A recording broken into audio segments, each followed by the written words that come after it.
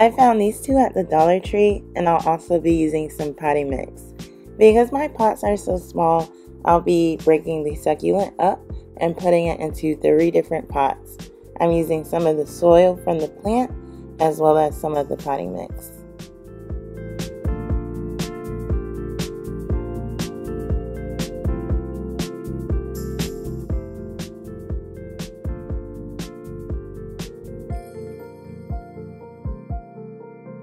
So this plant here, I got from IKEA for $1.99. They also had a bigger version that cost more, so that just lets me know that this plant will grow. So I can just pay for the $1.99 and just have some patience and watch it grow. This plant here was $7.99.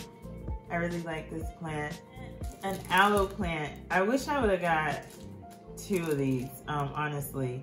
Aloe is so good for the skin, good for the hair. So it's like, this plant is actually useful. This is my fave. It was $9.99.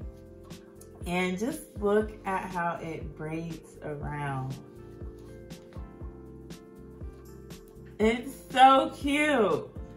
So yeah, I like this one a lot. So I want to put this one by my bedside because I just want to see it all the time. I think it's so cute.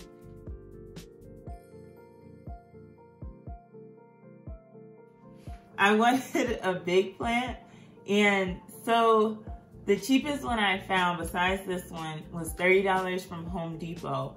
A lot of the fake plants cost way more than the real plants. Like, I don't know, I just didn't think fake plants would cost that much. But like a bigger tree, a taller tree, I wanted to put like a tall tree in the corner of my room.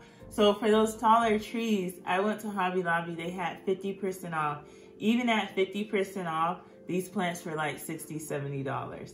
I was like, was not trying to go there today, okay? So I was like, I might as well just buy a real plant. So Home Depot had very nice, like medium-sized trees for 30 bucks. So Home Depot, I would recommend.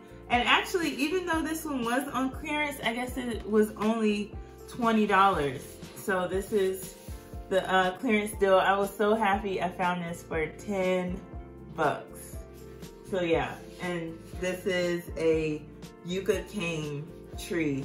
And I think it's really cute. I like how it just has those different, it just looks different.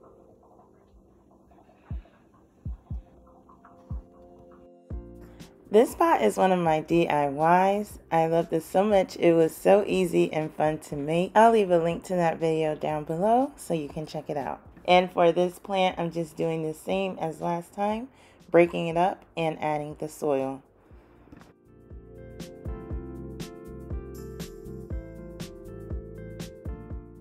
I found this pot at Walmart, and I just love how it fits the aesthetic and theme of my new space perfectly.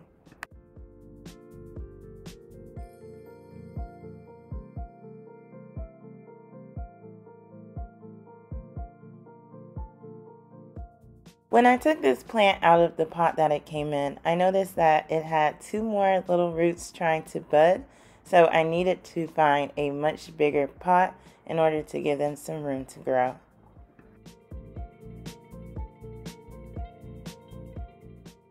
This completes my collection of indoor potted plants. Thank you so much for tuning in. If you'd like to see where I place these plants in my space, tune into my room transformation video. If you enjoyed this video, please remember to like and give this a thumbs up. Please subscribe and share to anyone that can benefit. Be blessed, guys, and have a wonderful rest of your day.